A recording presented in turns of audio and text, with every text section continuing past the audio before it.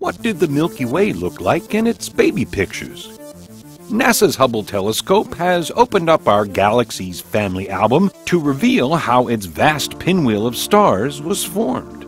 Hubble's deep sky surveys looked at the formation of 400 other galaxies over 11 billion years and surmised that the Milky Way seed was likely a faint blue object packed with gas.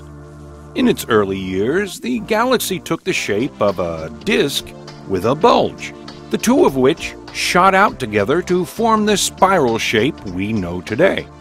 For perspective, the Earth and Sun reside on the disk, while our resident supermassive black hole lives out on the bulge.